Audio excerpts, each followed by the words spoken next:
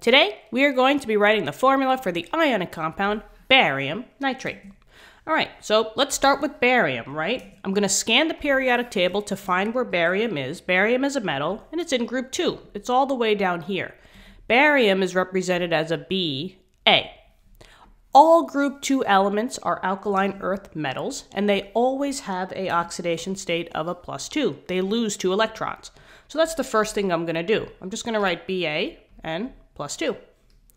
The next component of this compound is nitrate. I see that it has an ATE, and guys, just know that all ATE endings are always polyatomic ions. But polyatomic ions are never on the periodic table. They have to be memorized. So for this video, I just wrote down what nitrate actually looks like. So you just need to memorize this, okay guys? So nitrate is NO3 with the -1 charge. Now, since I have the 2 charges of the components, all I have to do is this like quick trick, and I crisscross these charges to tell me how many of each I need in my formula. So this 2 crisscrosses down, telling me that I need 2 nitrates, and this 1 crisscrosses down, telling me that I need 1 barium. When you do your crisscrossing, don't worry about the positives and the negatives. We're just using these as like counting numbers. So now I'm ready to write my formula. I got barium, Ba. I only have 1 of them, so you don't really have to write the ones.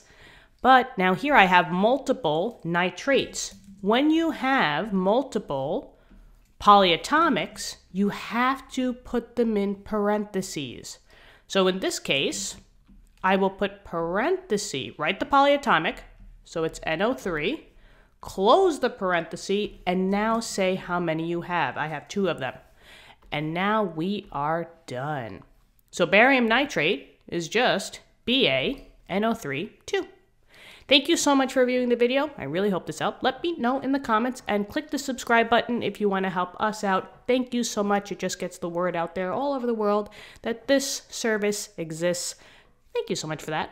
All right, really appreciate it. And let's keep studying hard, all right? I'll see you in later lessons. Have an awesome day. Bye.